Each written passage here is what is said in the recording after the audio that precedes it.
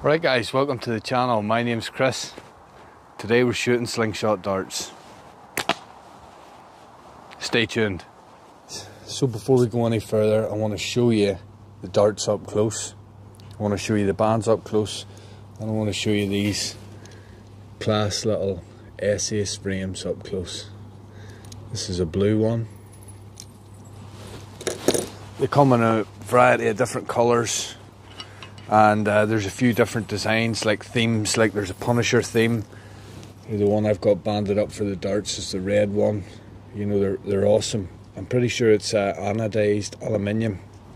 But anyway, let's take a look at the difference of the darts. So here's these new darts. You can see all one piece fletching.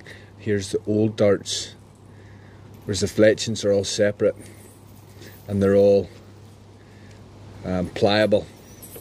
These fletchings are slightly more rigid but still pliable, all one piece, so whenever you're pulling them back out of your target you don't lose them. The heads come off.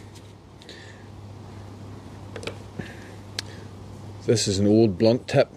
You can see it just doesn't have a acute point like this one does. The blunt tips are great for the likes of if you're shooting into wood. They don't just go in as deep, they're easier pulled out, less chance of damaging them. The Mark II ones are superior because the fletchings are more robust, and you can see your grip here, your end tab to hold on to is slightly bigger. Doesn't affect the flight of the dart whatsoever, but does give you increased grip, and that control is important whenever you feel like you're in control shooting something like this. I want to show you a couple of clips now of how dangerous these darts can be, guys that have shot themselves in the hand with them.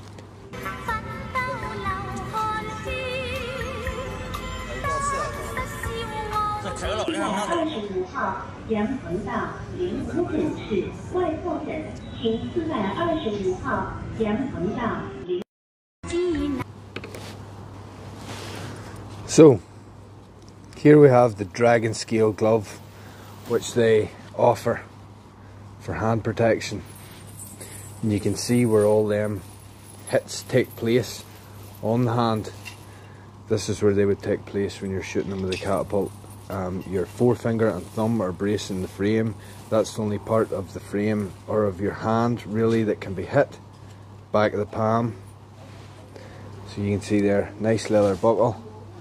And I've spoken to Snipersling, and these dragon scale gloves, which look awesome, kind of medieval look to it, are handmade. These scales are all sewn in by hand individually, and you can see that that there honestly is a masterpiece. The leather feels a good quality, nice soft durable leather, nice stitching. You know, that is a quality product right there, you know, no denying it. I don't know if you guys seen the old protective glove. It was basically a solid leather glove, and then there was like a big square plate here sewn into the leather, big square plate here sewn into the leather, and a big square plate here sewn into the leather. And this was very restrictive in hand movement, whereas because these dragon scales, little steel scales, are all individual, it moves, it flexes whatever way you need it to flex, you know, and it is a work of art. So yeah, here we got our new darts, the sharp tips. We've got the SAS frame.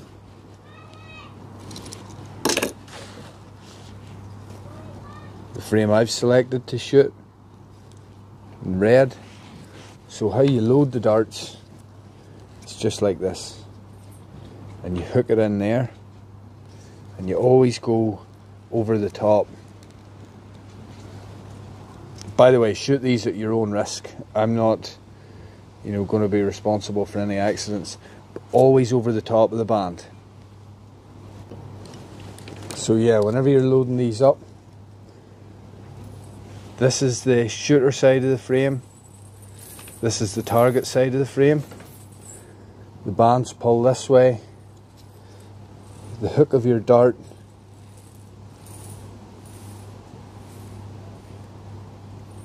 goes in over the top. You see that? And this is how you shoot them.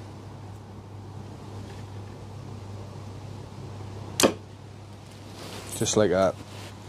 Alright, let's go and do some shots. Hey, do me a favour if you're enjoying this video. Go down and hit that like button. I appreciate it. Alright guys, so we've got my balloons set up down there for targets. Let's shoot 4 darts, or 4 balloons, hopefully in 4 darts, but we'll see. Carefully load our dart in, paying attention to be centre of the string. Brace, make sure your gloves comfortable. Draw and shoot. 1. They are hitting hard. 2. That one slipped. I was lucky to hit that one. These are dangerous, guys, so like be careful, you know, don't shoot them in your garden or built up area if you're going to shoot them.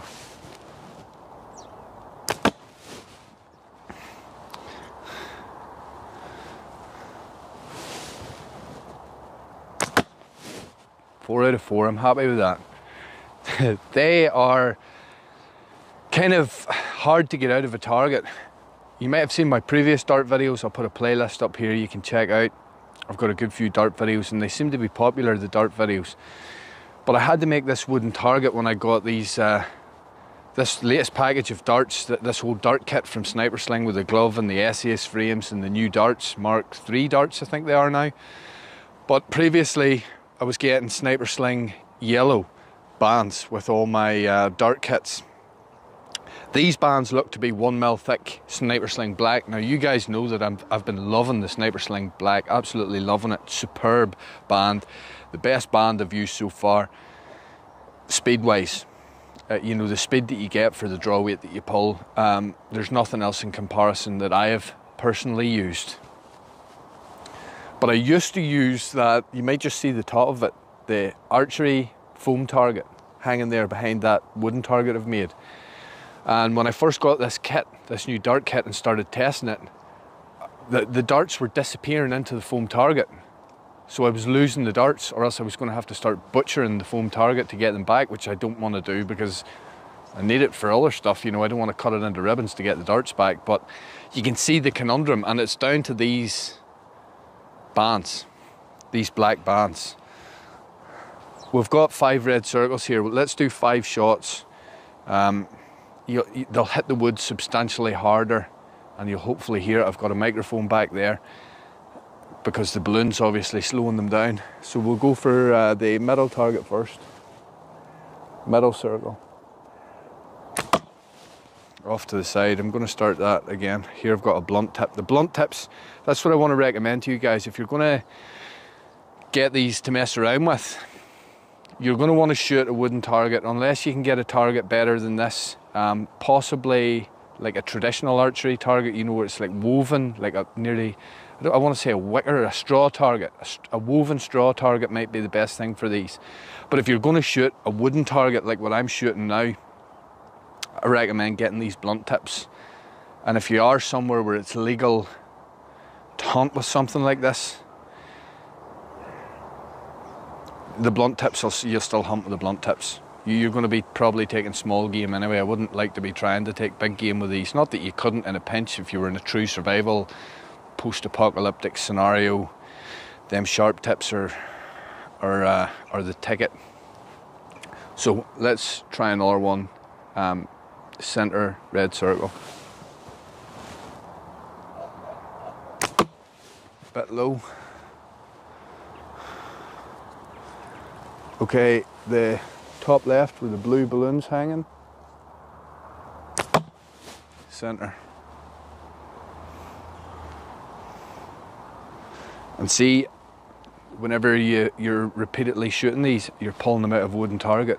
Make sure you clear that little gullet.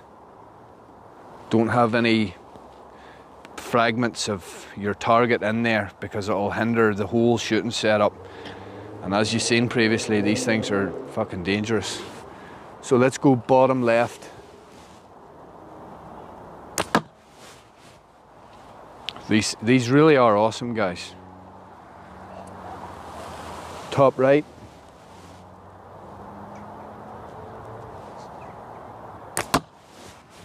Yep.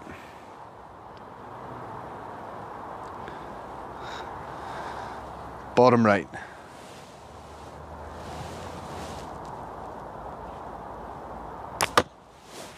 Really happy with that. So there was my first two shots. They were kind of filler shots. Obviously the balloon's a bigger target than these red circles. So miss. I had one on here. I thought I hit these two. I have one here breaking the line. I have one miss. I have a hit here, a lower miss, and again a hit here and a lower miss. Now all these darts are in past the barb. I'm going to go up and get you guys and bring you down and show you. So yeah, I hope you can see that.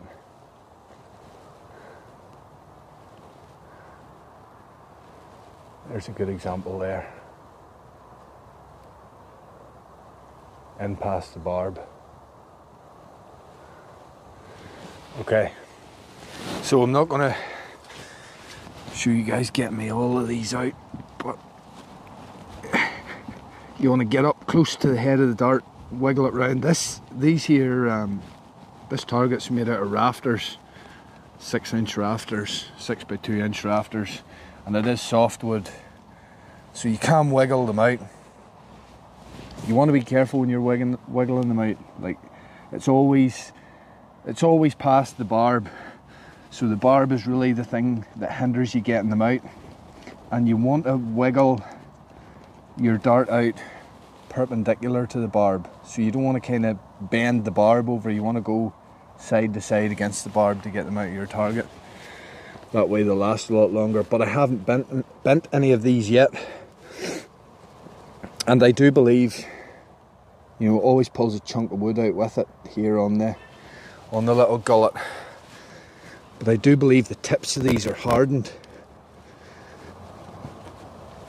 which is a benefit when you're doing something like this. You know, if it was soft, they would just bend there. And I haven't had any of these Mark III darts bend yet. I've had, I think it was the original Mark I models that bent on me, but I haven't had any of these bend on me. And these really are fantastic product by Snipersling. Snipersling was the first to do something like this. Everybody else, you know, there was always plenty of fishing darts available.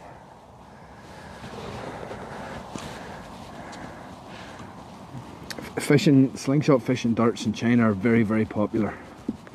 Not overly popular here.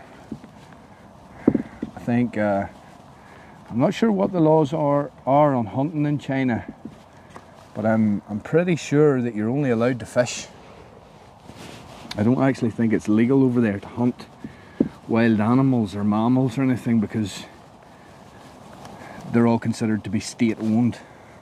I could be wrong though, correct me if I'm wrong. Some of my viewers may know. But the slingshot fishing darts over there are incredibly popular, and you can see there's some fantastic footage on the internet of guys using fishing darts, taking fish off bridges. There's a line attached and stuff, but these here are more my type of thing, because the fishing darts don't have fletchings.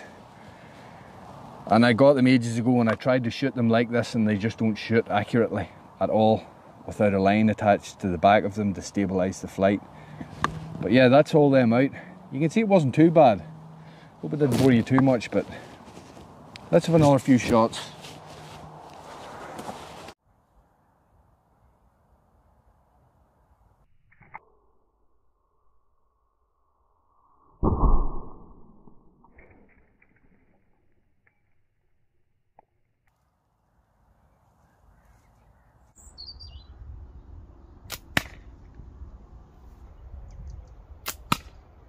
just shot my camera stand with this dart.